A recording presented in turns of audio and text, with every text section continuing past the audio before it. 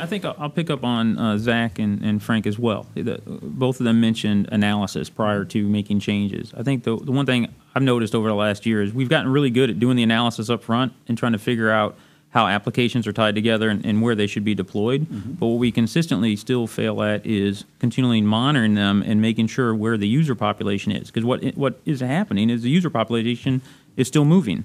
So what ends up happening, we've had a large customer that went through an email migration, and what's happening is they hone their users to a particular email pod, as they like to call it. Right. And what ends up happening is users move, and now they're still home. Say they're in San Diego now, but they're still going back to Oklahoma City to get their mail. So it's not just analysis up to the time you do the deployment. It's continual analysis all the way through. Very